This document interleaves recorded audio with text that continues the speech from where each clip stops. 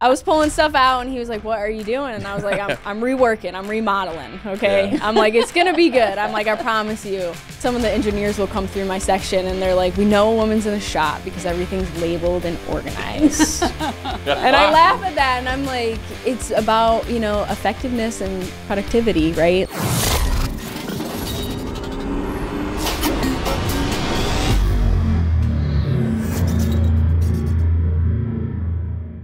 The application period for Nuts, Bolts, and Thingamajigs 2024 Spring Scholarships is now open. All full-time students pursuing 2- or 4-year degrees leading to a career in manufacturing are welcome to apply. For details and eligibility requirements, please visit nutsandboltsfoundation.org. Hello, this is Dan Davis of the Fabricator magazine, joined by Darla Welton of Brown Dog Welding of Still Building America series on the Fabricator.com. Yes. And I don't want to say partner, wife, partner, and friend. I'm trying to make a joke, and now I'm screwing that up. Of John Welton, our Josh friend. Welton. Josh Welton. Maybe I should just try to do this with as few words as possible. God, who is John Welton? John Welton. I got nothing for you. Yeah, all right. He's the inventor of Detroit-style pizza. So we're in Novi, Michigan, taping this, and before we get into a conversation with Jessica Considine, young welder who has really kind of like found her place in the metal fabricating industry, and it's just kind of fun how she's gone about creating a career for herself. And the thing that really struck me, incredibly mature for being somebody in their 20s, and you know, the more conversations you have with these people, you just feel inadequate. That when I was their age, I was such a just a loose piece of humanity with no real like idea of what I should be doing other than going home and drinking beer and watching TV.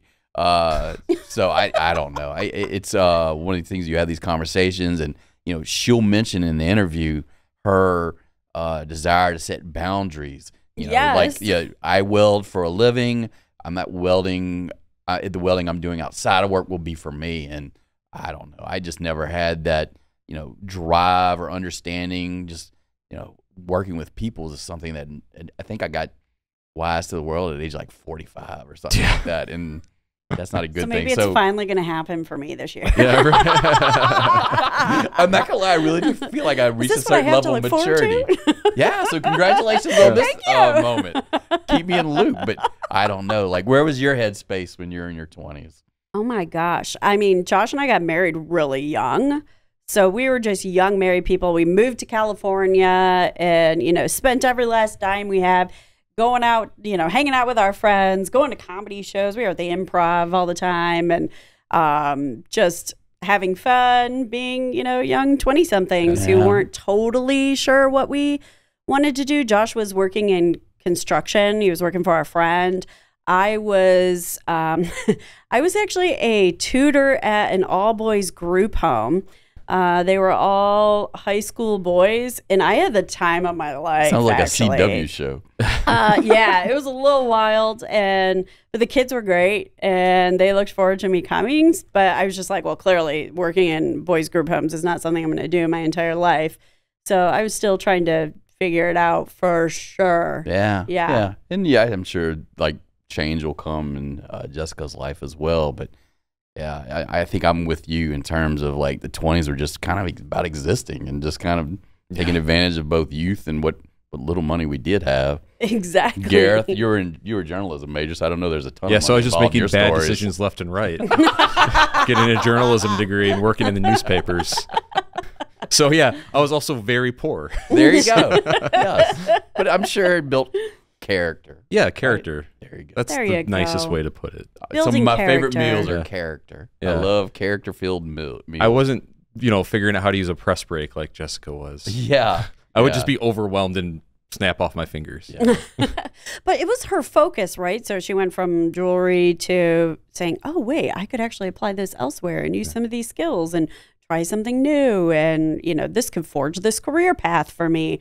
I just didn't have that sort of Maybe vision. kids are smarter. I don't know. I'm okay with saying that. I know some people get kind of like, oh no, we had Hanna-Barbera cartoons. We're much smarter.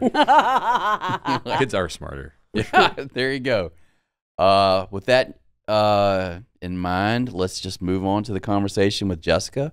We think you'll enjoy this, and stay tuned. Goodbye. Bonsoir. Thank you. Bonsoir. Thank you. This episode of the Fabricator Podcast is brought to you by FMA. The FMA bookstore offers a variety of resources aimed at increasing your knowledge in metal fabrication and manufacturing. Featuring over 500 titles, including Spanish language materials, the bookstore is curated to provide practical instruction and a deeper understanding of the industry. Whether you're a beginner or an experienced professional, the FMA bookstore has all the resources you need. To explore the bookstore, visit fmamfg.org. And now, back to the episode. Welcome back to the Fabricator Podcast. I'm Dan Davis with the Fabricator Magazine. I'm joined by Darla Welton of Brown Dog Welding and good friend, wife, partner of Josh Welton. We are good friends, indeed. It's true. It's true. Well, we learned about their story about how they met earlier today, which I think will probably be a separate podcast at some point. Right. But we're in the suburbs of Detroit today in Novi, Michigan, and our guest is Jessica Considine. She is the creative force behind Sculpted Roots, welding artist, but also full-time fabricator? Yep, full-time fabricator Okay. for Yeah. the Department of Defense now. Oh, wow. She just got a new job. So, I mean, how long's the new gig? It's only been going 2 on? months, so it's like super new to me. I came from custom fabrication, so I'm like in a whole new like field and industry, right? Yeah. Like going into now building prototype military trucks. Wow. Yeah, so How's that dynamic compare between the two metal fabricating environments? It's been really slow these first 2 months because we're gearing up for it to be really aggressive. Yeah. So I feel like I don't have a good representation just yet. Like it's very chill in the shop, and my boss is like, you know what, these next couple months, once we start, these like 3 builds that we have going on, we're gonna be on overtime, we're gonna be working really hard. So like just chill, get the shop to what you want right now. Right. And then be prepared for that. So Because you're kind of the shop lead. yeah, I'm the only welder fabricator there. So wow. it's just me. Yeah. So I came from a position that I was an only welder fabricator there as well, other than, the assistant plant managers, and they were in my position at some point, but had moved up. So I took their position. So it's kind of funny. I'm a solo once again, but I work with a lot of like heavy duty mechanics. So those are my main coworkers for the most part. So is that dynamic, like you get specific build prints that you have to put together, or is it kind of like, hey, we need this? How does that, where's the input coming in terms of what you work on? Yeah, so what I've seen so far from like my short stint there, it's been I'm doing a lot of modifications to already built trucks, that I wasn't a part of. So they'll go into like testing out in different like cities and states and stuff, however that is. It's really based off of like the contracts that they get. And then they'll come back and say, hey, this is what failed and this is what needs to be fixed and we need to rework it. So I've gotten a lot more prints in that aspect. I'm gearing up to do 3 builds from the ground up. So I'm not really sure what that's going to be like. I'm assisting a lot in things, right? Like I'll be welding a lot of stuff, but I think the mechanics will use me and their aspects as well, whatever they need when they're, short on hands. So, which I don't have a lot of mechanical experience in that way. So I'm kind of excited for that because it just like adds another skill right onto me. Oh, absolutely. How big is the shop or the company? Is it a smaller?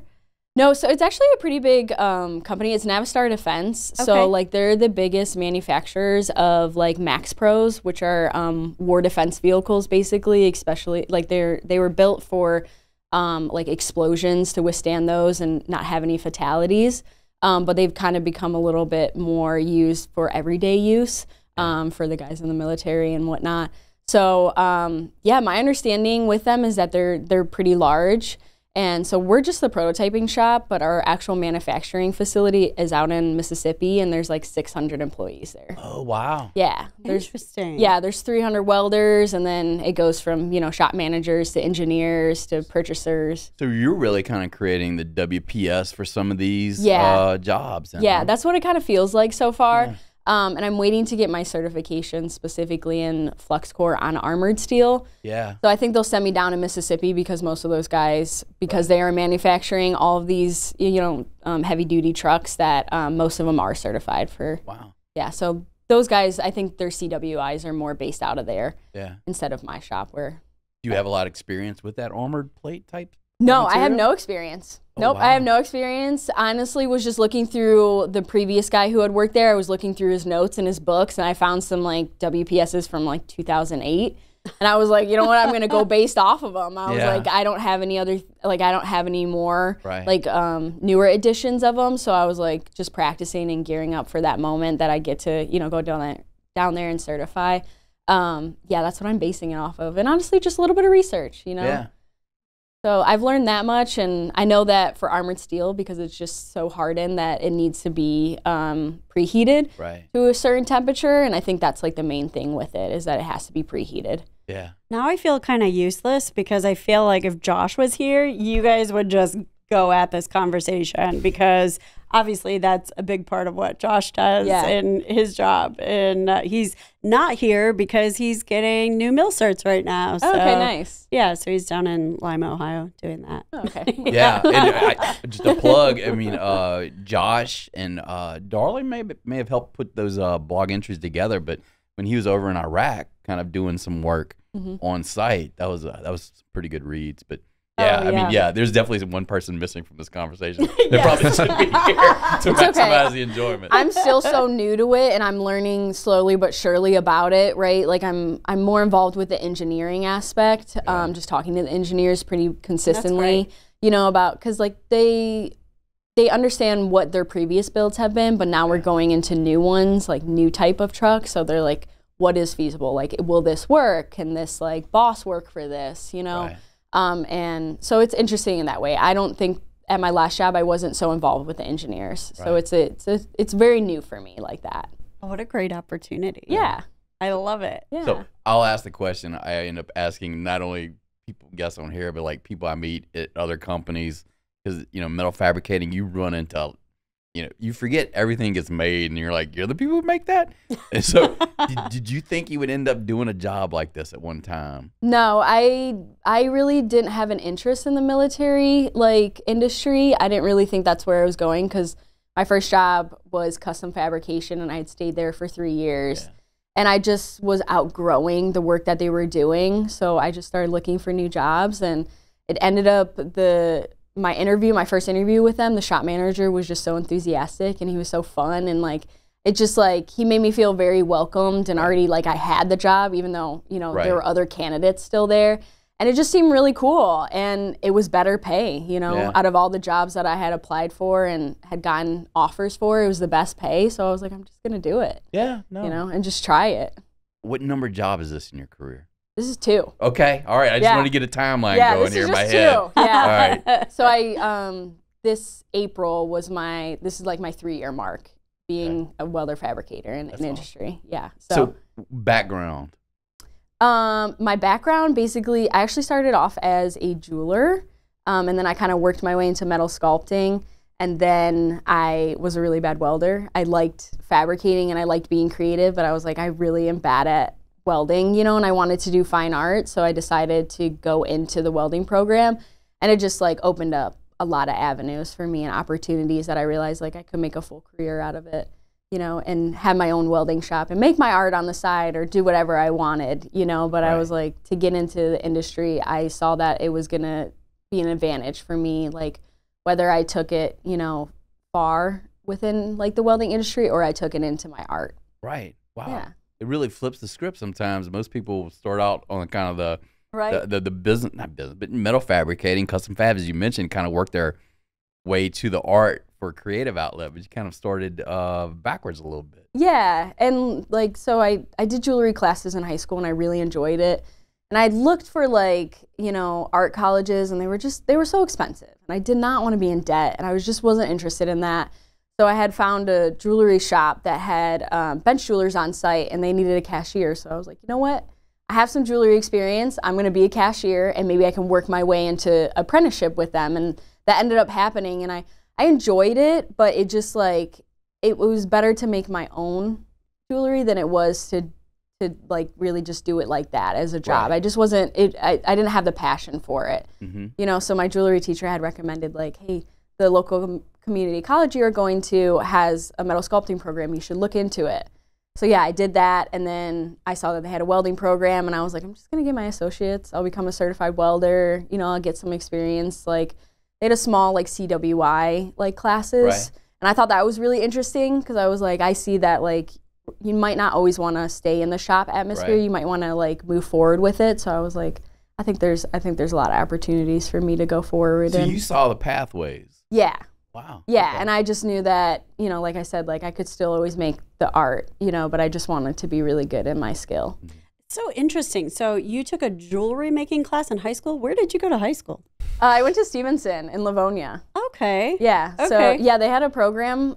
It was really small. It was one of their electives, and I just never stopped taking it. I started it freshman year, and I kind of became like a guinea pig for my jewelry teacher. So because I continued to take the classes with her, she would give me projects and like just different books to read up on stuff and say, hey, like, can this beginning class or this like advanced class do a project like this? Like, can you figure it out? So I would do stuff like that for her, you know, in school and out of school. So I liked it. It was fun.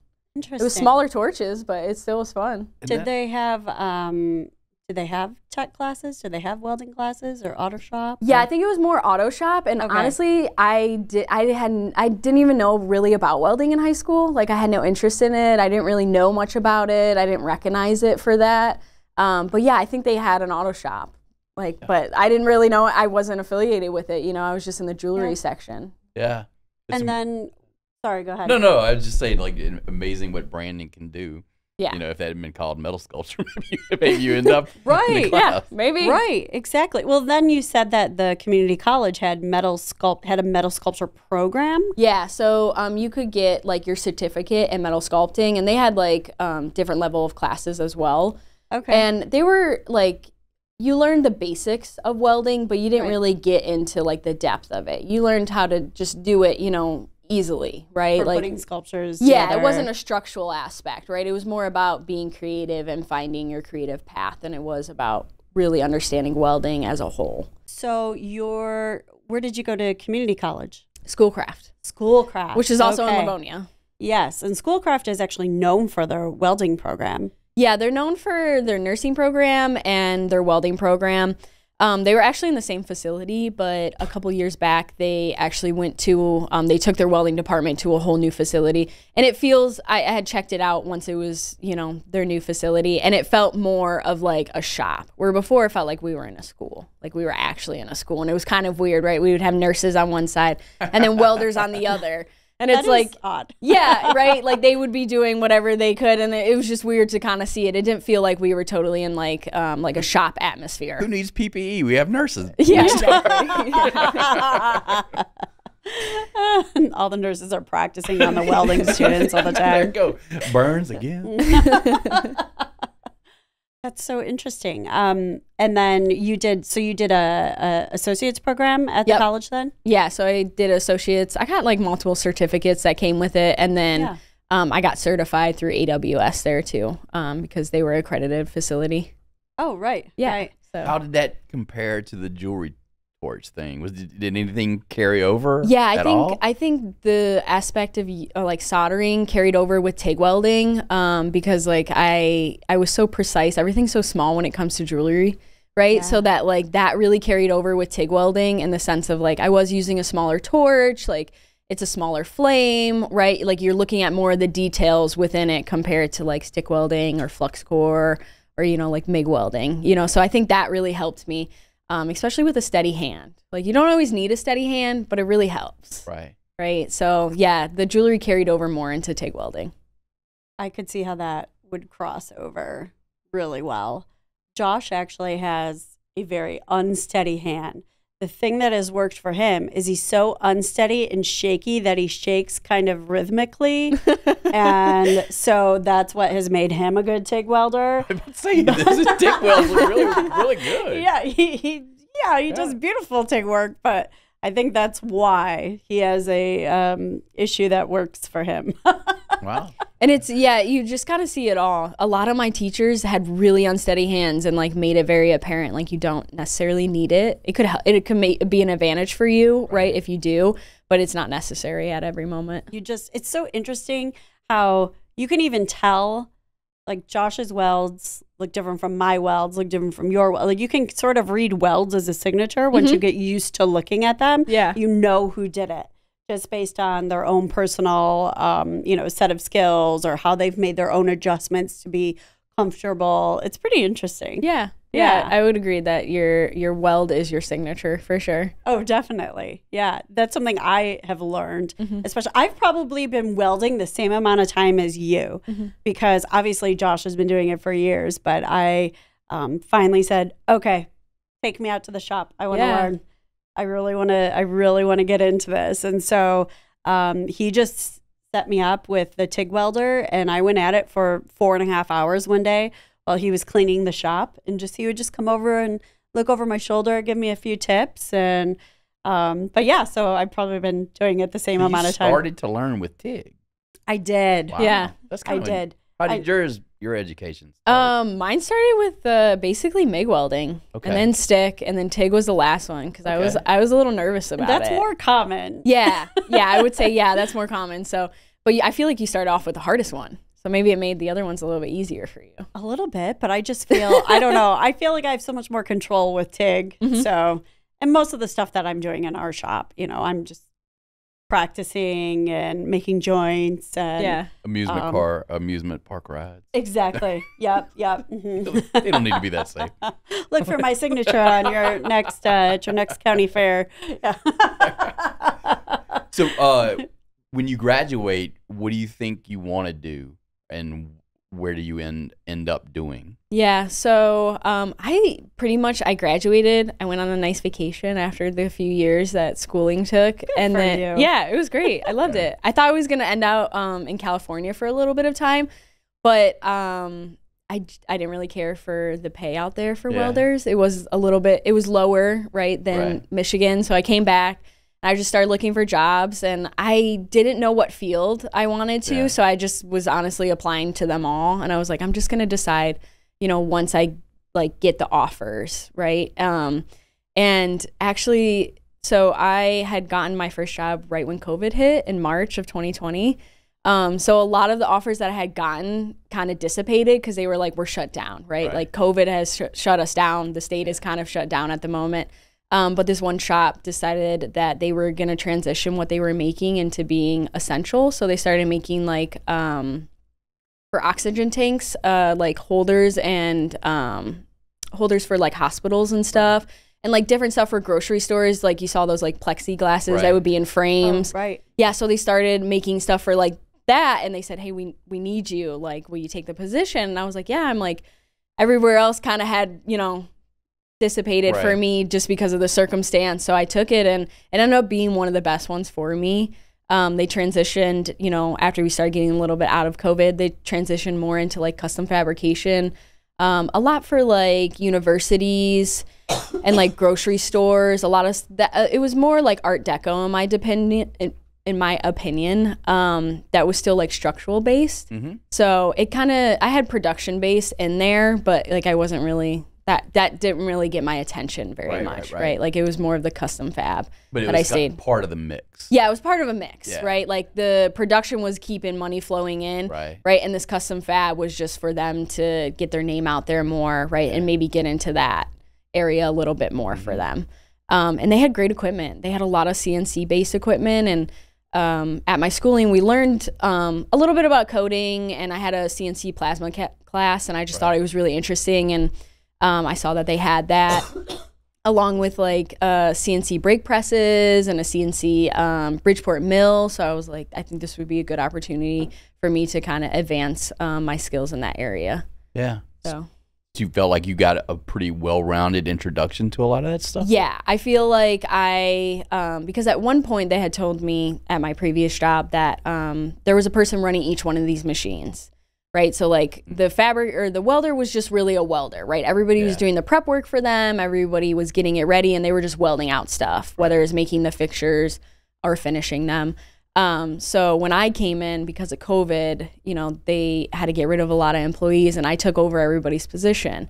So yeah, so it went from like 40 people running all these machines to myself running these machines, which really helped me in my skill to progress really quickly, which may not have been the circumstance at other places if I would have chosen to go there. So yeah, and it was just a luxury to be able to use like heavy equipment like that, So cool. I feel like I'm trying to think when I started.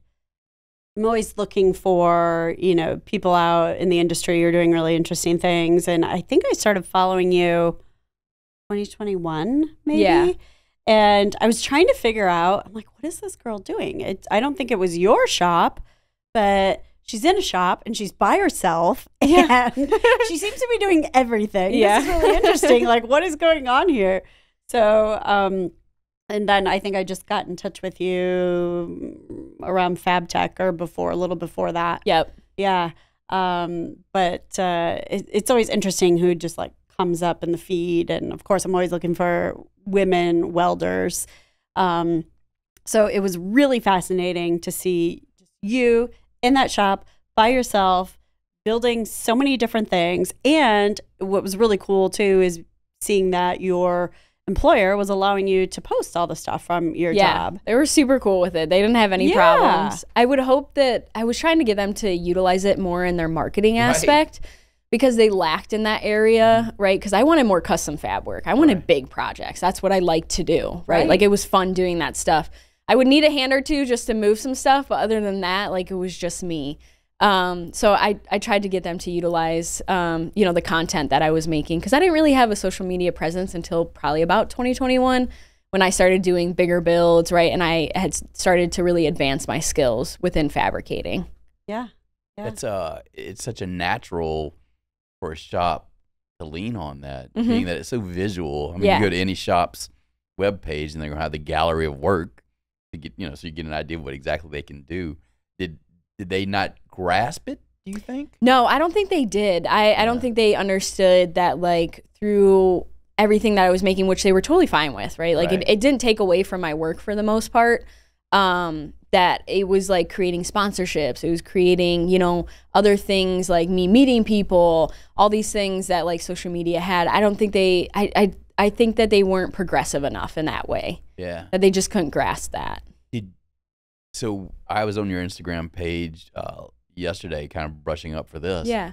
You're kind of doing some videos for your current employer too, right? Yes. Because I saw you reworking the welding area. Yeah. It's really, kind of the opposite of what you see a lot of these, for lack of a better phrase, or welding influencer. You know what I mean?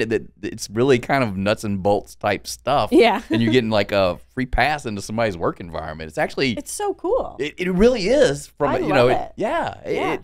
For people that don't understand what fabricating is, I mean, you're kind of showing them directly, A, the setting, B, the product, and probably C, the skills as well. Yeah, I'm trying. I'm still figuring out like that aspect of it, showcasing it. Now, I've signed a lot of NDAs. Correct. Exactly. So I'm there's surprised only. you've been able to talk Do you as much have as a you security clearance? No. Okay. No. Okay. So they're most of them are heavy duty mechanics too. I think at some point I might get to that point, but at the moment it's mainly them. Yeah, for it. I'm like Josh can post nothing, no photos. They have certain areas where they can't take their phones at all, or they have to put the tape over them. Right. Yeah, it is very little what he can share. So that's why I'm always so impressed that you can share so much of what you're working on. Well, so far. Yeah, so far. Yeah. Once we get into these like new builds that it's from the ground up, Right. there's nothing I can share from that, basically. Maybe a weld or two, but there's not much. It's like, and I had talked to them about it, like, hey, like, you know, I get sponsorships from this stuff. Like, it's part of like, just like what I like to do. And they were okay with it. You know, for the most part, they just say no photos inside the truck. Yeah. You know, it depends on which one it is. But there's stuff that's very like commercialized at this point that has been out for 10, 20 years. They're okay with, right? Because they take it out to like different events and like everybody's taking photos of it, right? Like, so yeah, there's certain things I can share. There's a lot of things that I can't share, which is kind of like slowed down, I guess, my like content creation because of it, you know, and that we're like gearing up for a portion of like my builds that I won't be able to share. I just think it's so cool that we got to see this young woman lead, you know, of this military prototype contractor, just setting up her workshop, getting ready for this, you know, big build. It's so awesome. I feel like that's just incredibly rare. Yeah. And I mean, Josh works with several, I can't even tell you, it's a few hundred guys, you know, who have, who could be welder fabricators. They're all running, you know, metal shop.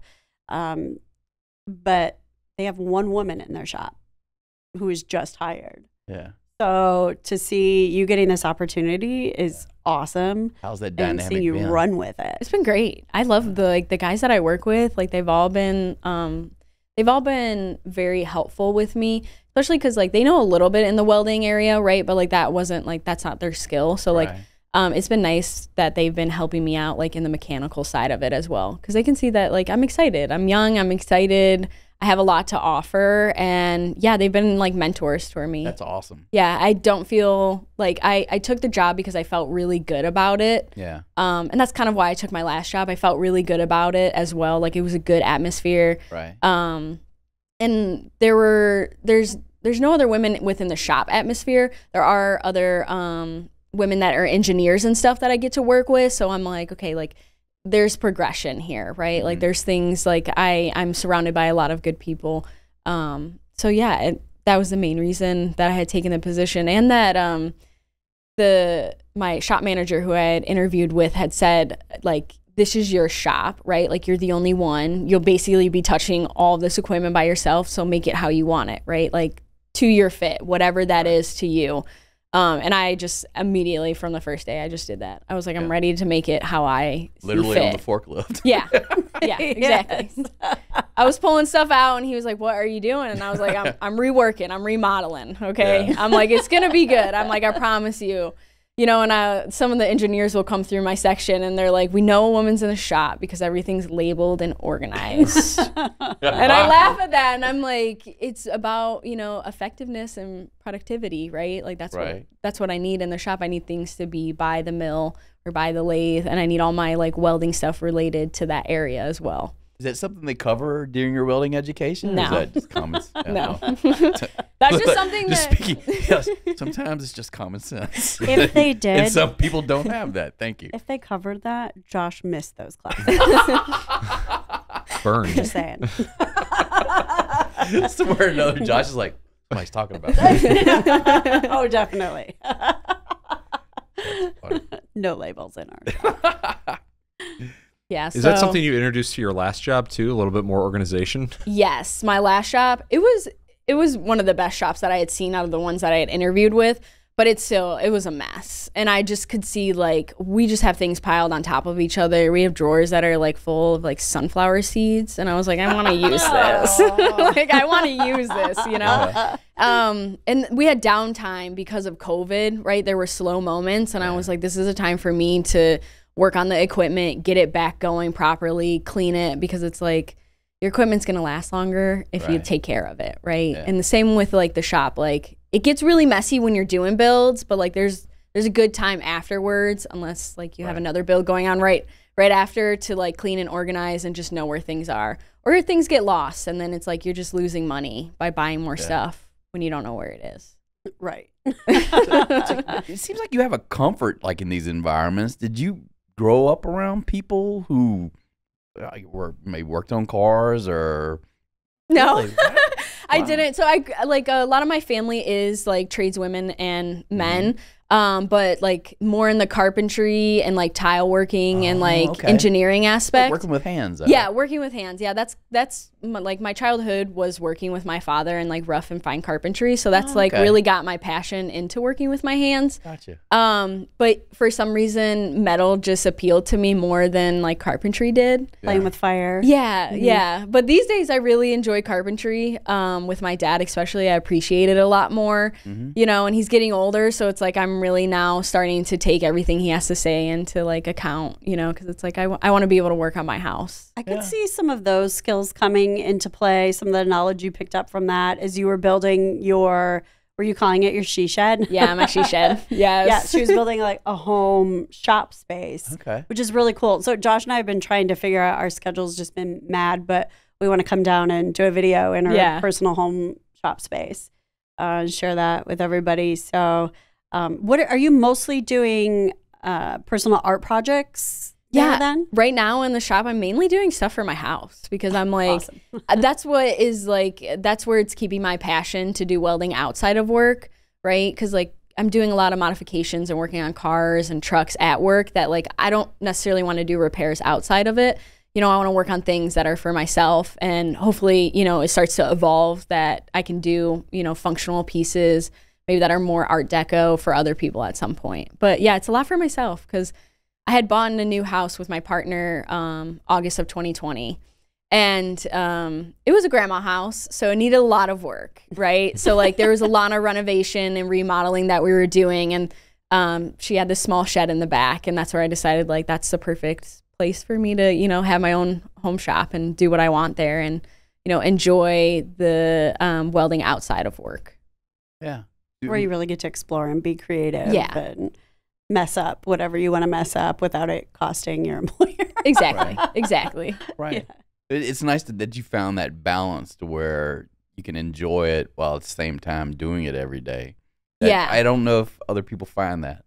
Well, yeah, because people say, you know, like, especially as welders, people are always asking you, like, can you fix my boat? Can you fix my trailer? Oh my gosh. Like, even the engineers at my shop, and I just, like, politely decline. Like, I'm sorry, but outside of work, I do what makes me happy, right? Like, you can bring it into the shop. Like, I'll do it in the shop if it's cool with the shop manager. But outside of work, like, to keep that, like, my passion and that drive going for myself, like, I have to do things that I need, that I want, right? And sometimes it is for other people, you know, but it's still like within like my style of things. Right, right. What kind of advice would you offer somebody who is just getting involved in welding? And I think one of the things that's very difficult is, you know, you hear a lot from the welding schools, come out and make all this money. And they get out and you've gone through it. You know, no one's throwing what do you call it, armored truck full of money at you right when you graduate. You know, but there are pathways, and I think you see that. What kind of advice would you offer to a younger person? I think that getting your certs is really helpful, especially as a female. It really helped me when I went into like my job interviews because it showed that I had like just this step up to myself, right? That I had like commitment, and I was able to, you know, produce in like high stress situations. So I think that if you are in school to get those certifications, it's not always necessary. Right. But I think it's super helpful. And then if you're not in schooling and you're just trying to like get into it, sometimes you just got to go for the shop, and it doesn't mean that you have to stay there, right? It's just get some experience and get out and get to a new place that you feel that fits, right? Your work ethic or like the environment for yourself. And take everybody's, you know, advice, and it might not always be the best, but like there's a lot of good mentors out there. And most people are really willing to help you if like you're willing to put the work into it.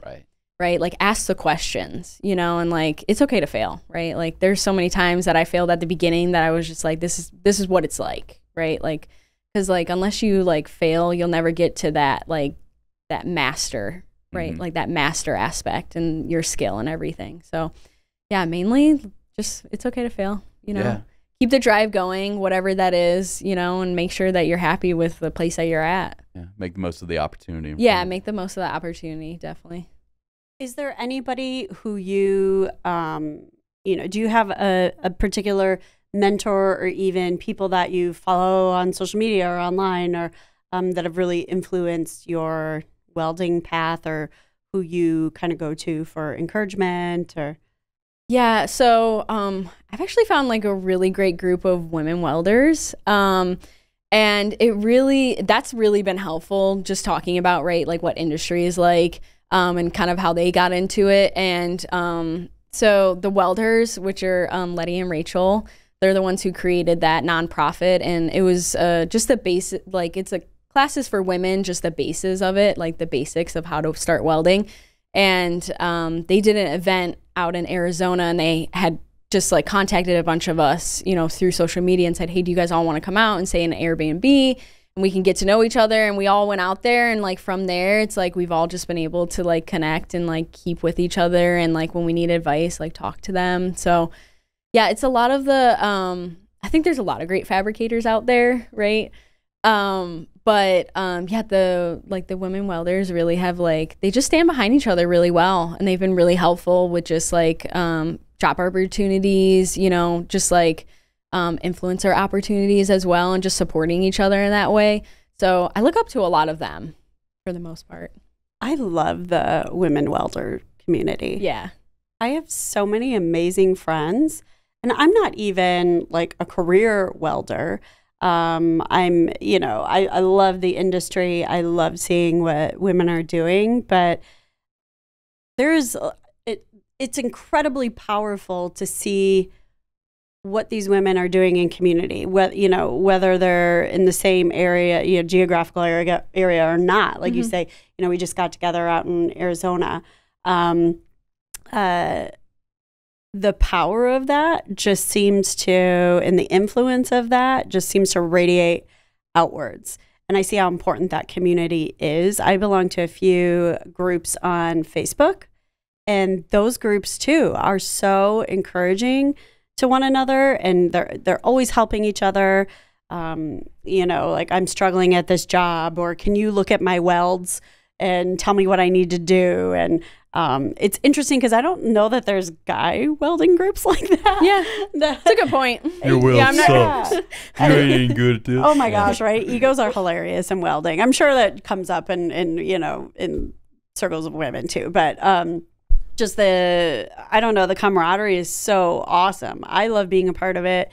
Just looking for people to share the platform with, or whatever it might be. But I've been so inspired. And I mean, even you being so young in the industry, like, I'm inspired by that. And I love stories like yours. That's what, really fuels what I do, what Josh does. And just getting to share these stories and help other people get excited about the industry. Yeah. Yeah. Yeah. So, a few others that I really like are, I know that you guys recently did it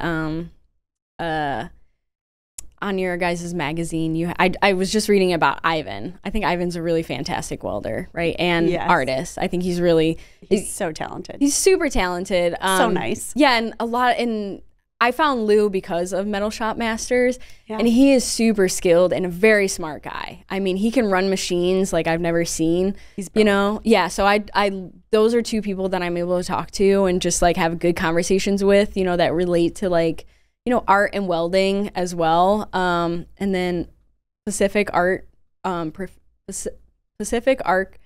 TIG welding. He's a guy from out in Canada, but he's really smart. He's done a lot of aluminum welding most of his career, and now he makes these like crazy like 3D like TIG welds out of aluminum, and they're like eyes, and they're very spiritual looking, but they're really neat. Like, he just really manipulates stainless steel and aluminum, and I appreciate guys like that because it's like they're using their skills and talent within an art aspect, but still structurally based. So it's progressive. What have been some of the challenges that you've encountered during your early part of your career?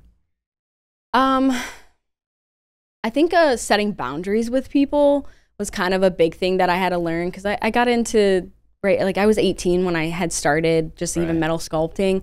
So it was hard for me to understand what a boundary meant, like within like a professional aspect, right? Because I just wanted to be buddies with everybody, and just kind of go with the crowd sometimes. But I realized that like setting boundaries was really important for me to get like the respect that I needed as like a professional, especially a woman in a male-dominated field. So boundaries were really hard for me to gather, and it took a couple of years for that to like really like set up, right? And not let people kind of like walk over me, Right. or kind of like make me feel minimalized for, you know, just growing and not knowing everything from the beginning. Right. No, it came into my head when you were mentioning the guy wanting his trailer fixed, and as The boundary. But to be able to say that is a very mature thing. It You know, is. without I'm impressed. so without like totally pissing off the person asking, and yet still being able to say politely no and kind of maintain, as you say, your boundaries. You know, the thing that I am talking with you is there's a certain level of maturity, and you've probably put in 3 years already, kind of learning how to work in a workplace. But you know, it can be so difficult for a young person in general, much less as you describe. You know, a woman in a male-dominated field. So it's, you know, there's so many things that young people have to learn about being in a workplace, and it's, you know, something as simple as that. I think it applies. I mean, obviously from your perspective as a woman, but I think that's a lesson for a lot of people. Yeah, like one of the mechanics at my shop right now, he's super smart, right? And everybody goes to him to fix their vehicles. Yeah. But he's getting exhausted from Right. it, right? And I told him, I'm like, you got to set the boundaries and just tell him no. Like, I'm sorry, but like, I understand that I can fix it, but like, this is my time, Yeah. right? To do what I need to do for myself. So yeah, and just like, you know, most shops in the welding industry, it's not like, there are professional aspects, right? There are very professional shops, but like most of the time, like it's like, you know, it's welding, so you're doing whatever you want, and you know, you're messing around, you're pulling pranks on people. So to keep that like professionalism was like kind of difficult to learn what it is to be a professional welder, right? In shops that are not necessarily like that high of standards when it comes to that. Right. Do you feel like you can make a long-term career as a welder, or do you feel like your interest may take you elsewhere to explore kind of different paths that may slightly go off that welding path? I think that I'll stay within the welding industry. I don't know if that'll move up to becoming like a CWS or a CWI. That's what I hope for. That's what I'm looking for, you know, within like a 5 to 10 year plan for myself. But I definitely feel like there's just so much to learn in welding, and there's just a lot of opportunities to offer one. Even in like the sales of welding, right? Like people have really good careers in it, and they go to really fun functions, and then, you know, they're still involved in it, you know? So I think that I'll stay within the welding industry. I don't really see myself like veering off from that. I'm just not sure what aspect that it'll be. Yeah. Do you think you'll keep your hand in kind of actually welding, whether it be as a professional or maybe during your off time? Yeah, I think that I'll always be welding. love it. Yeah, I love it, and it's fun, and it's just like, it's a cool thing to tell people, like, hey, I'm a good welder, right? Like I know how to weld, you know, and yeah, and it's just there's a fun aspect to it, and it's exciting and thrilling, you know. It's not everybody gets to say those things, and I just like working with my hands in that way, you know. So I don't see myself like not like continuing welding, whether it's at my own home shop or continuing to stay at, you know, a shop. I have a question. I know we're talking a lot about welding, but on your Instagram page, you have a lot of videos of you working on a press brake and kind of working through the pain points of trying to trick the press brake to bend the plate the certain way. What was that transition like, learning how to use a press brake and kind of like tube benders? Yeah, so it was pretty difficult at first because I really didn't have a lot of experience like working machinery in a working machinery in a fabricating aspect like that. And my assistant plant manager at my last job, he was in my position for a while, so he actually helped mentor me in those ways, you know, also let me fail a lot, right? And was like, the only way you're gonna learn is if you fail. So I just started doing projects and started making up prints on my own that just kind of look like something that would be complicated for the machine, and just testing those abilities of it, you know, because you can't always buy tooling, you know, when you have a job that needs to get done right away. So it was working with that aspect of like, how am I going to manipulate this machinery to get what I need out of it for this moment exactly. And a lot of it, I use a lot of math. I didn't think I was going to use so much math, and I didn't think I would be so good at it, right? Like I wasn't so interested at that point. But then you get into like a passion, and then you get into a lot of CNC based machines, and it's all equations, right? Like the equation will get you where you need for the most part. So yeah, it was just a lot of practice of just doing my own stuff, and then a lot of different jobs that required me to just, get it done and move forward with the next one. We're literally going to take that little section about math. I'm going to share it with my wife, and we're going to build up math fans out there. Your wife's a math teacher. Yes. There you go. For some context. Yeah, so that's very important. Yeah. Thank you for sharing that point. It really is. You've made her day, even though she's not here. All the math teachers across the world, thank you.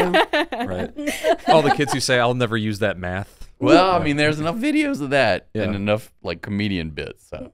There really are. Oh my goodness. I honestly was a terrible math student. Yeah. And I realized later in life, I mean, literally I always got all A's, and then I'd get like a C- in any sort of math. And yeah, I kept trying, and I kept taking higher level math classes thinking that the harder it got, I was going to get better at it. Yeah. Later in life, I realized though, if it would have had color, if numbers had color association, that I would have done a lot better. So that is how later in life I became much better at math when I needed it, was color association, which is really strange, but that's how my brain works. Yeah. Never be afraid of C's. There's a saying in my part of family, C's get degrees. Yeah. So. That is true. Yeah. That is true. Yeah. Yes. We've even lowered that sometimes for occasional class where D's would get degrees, but we want to shoot a little bit higher than that. Dan, I rode that through college. So. Oh my gosh. So, there's always that. So did you welcome that? Was the working on the press break, or was it something you were anxious about? No, I actually welcome it because I wanted to get better in that area, right? I felt smarter, I had more confidence, and I knew that I would be more successful going into, further into my career if I could just, nip it in the butt and start learning it now and, find the fun out of it. And that's basically what happened. I was doing a lot of programming and operating of these machines, and it was like I had to learn it. But it was fun because there was an end result for me that I could physically see. Where right, like when you're in schooling, there's really no end result of a project that you're seeing with it. So yeah, I guess my brain associated in that way. Like I could see my end result and know like, yeah, I got this to the exact print that it needed to be. Do you have any processes that you really want to learn that you haven't spent a lot of time on, or like a dream project? I'd like to get better at TIG welding, especially stainless. My last job, I did a lot of aluminum TIG welding and not as much stainless. So that's that takes a lot of skill. Yeah, and that's the one area that I would say that I lack in, like at least the one material. I think I'm okay in it, but I think like I have a ways to go before that. Come hang out in our shop. Okay, there you go. Let's figure that out. Okay. Let's come and we'll do a stainless day. Yeah. Yeah. I love that. It'd be so fun. Yeah, so it's like it's not a specialized material, but like not every shop uses it, right? Like it's a more expensive material to use for a lot like Definitely. Sanitary reasons, right? Things of such.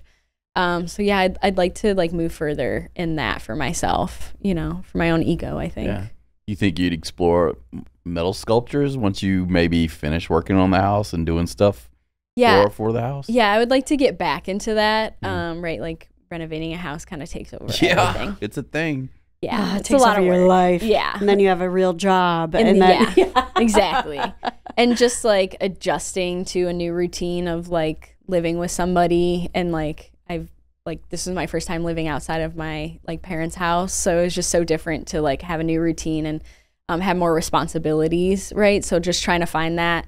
And I wake up a lot earlier than I have to for I had to for work now. So it's like, okay, like I gotta find this routine for myself. And just like where life is still happy, right? That I'm not just like going through the days and not enjoying things. Right. while I'm at it. So yeah, I'd like to move back into a little bit more of metal sculptures. I hope that comes within the next 6 months for myself. But yeah. Yeah. Well, congrats on the new gig and kind of figuring it out. I don't know if you figured it all out, but not yet, but that's okay. I don't know. It's a challenge. Right? It's fun. I think I got 30, 40 years on you, and I think you're ahead of me in terms of trying to figure it out. It feels like it, right? Do we have any questions, Gareth, Brandon? I'm not looking that way. No more further questions. I'm looking directly at you right now, even though I'm not. You can look at me. Is it true? I don't get yelled at by our Brandon Guy, our technical producer, director, superior. Anyone watching this will see. It looks like we're talking to each other, but that's it's very awkward talking to your ear. There you go. I didn't wrestle, so I have still good looking ears. So on this great episode of it was until the past 2 minutes. Thank you, Jessica Considine, for visiting with us today. I enjoyed the conversation. Me too. Thank you. Well, where can we find you on the socials? So on Instagram, I'm at Sculpted Roots and at Rooted Welding. That's my newest one for my newest job. And then I'm on TikTok at Sculpted Roots. Awesome. And thank you, Darla, for helping out today. Of course. My pleasure. Thank you, Josh, for contributing, even though he wasn't here. I felt like he was just get a co-host credit. Yes. He should. You can get the Fabricator Podcast anywhere you get podcasts. Walmart, Kmart, Spotify.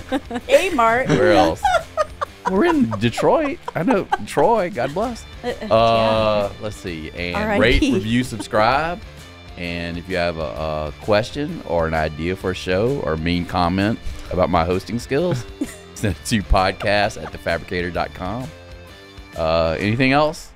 You got it. Oh, that seems like we wrapped it up. Thank you. you. Added Kmart, so it was great. Yeah. Kmart. Moment of silence. All right. Thank you and goodbye. Bye. The Fabricator Podcast is a production of Fabricators and Manufacturers Association, located in Elgin, Illinois. The show is hosted by Dan Davis and the staff of FMA Communications.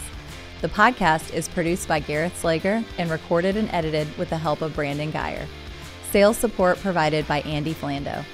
Additional production support by Elizabeth Gavin, Dana Weicker, Mary Diamond, Mike Owens, and me, Sarah Spring. Thank you for listening.